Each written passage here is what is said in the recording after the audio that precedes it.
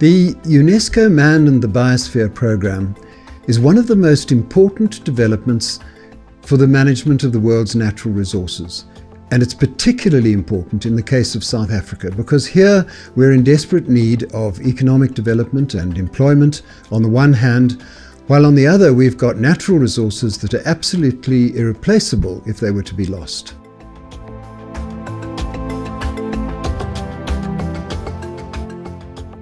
These two imperatives, economic growth and the environmental conservation, frequently find themselves in conflict. Biosphere reserves address those specific issues.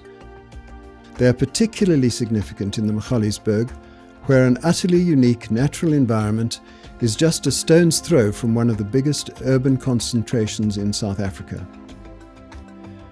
I've been involved with the Magaliesberg for more than 30 years, and I've seen some of that controversy and conflict. So, when biosphere reserves began to be declared in other parts of the country, my colleagues and I realized that this could be the key to resolving these confrontations.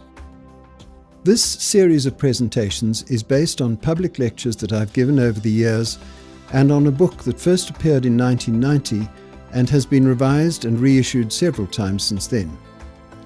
The purpose of these talks is to let a wider audience know why this area is so important and how international recognition will benefit us all.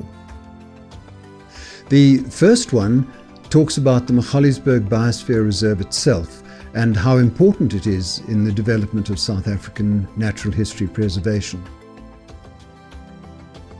In the second one, called Cliffs and Caves, we look at the incredible way in which the entire Cradle of Humankind landscape was formed by bacterial activity, while elsewhere in the Magaliesberg, huge seismic violence created spectacular scenery and the richest platinum deposits in the world.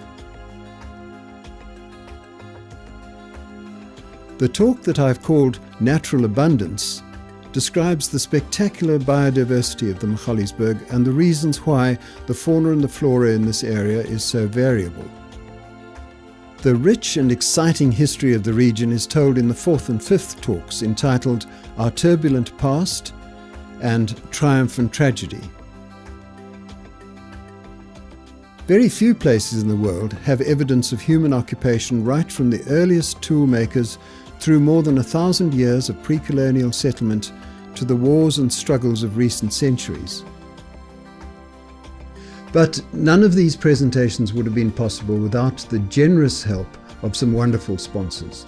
There's Jerry Komnenos, John Raimondo, Hermin van Skalkwijk, who gave on behalf of the Buffels Park complex, the Rustenburg Wildlife Society, and the Magaliesberg Landowners Forum.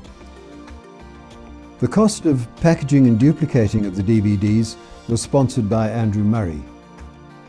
It is their help that has made it possible for me to tell you the wonderful stories about this incredible international treasure, the Magaliesberg Biosphere Reserve.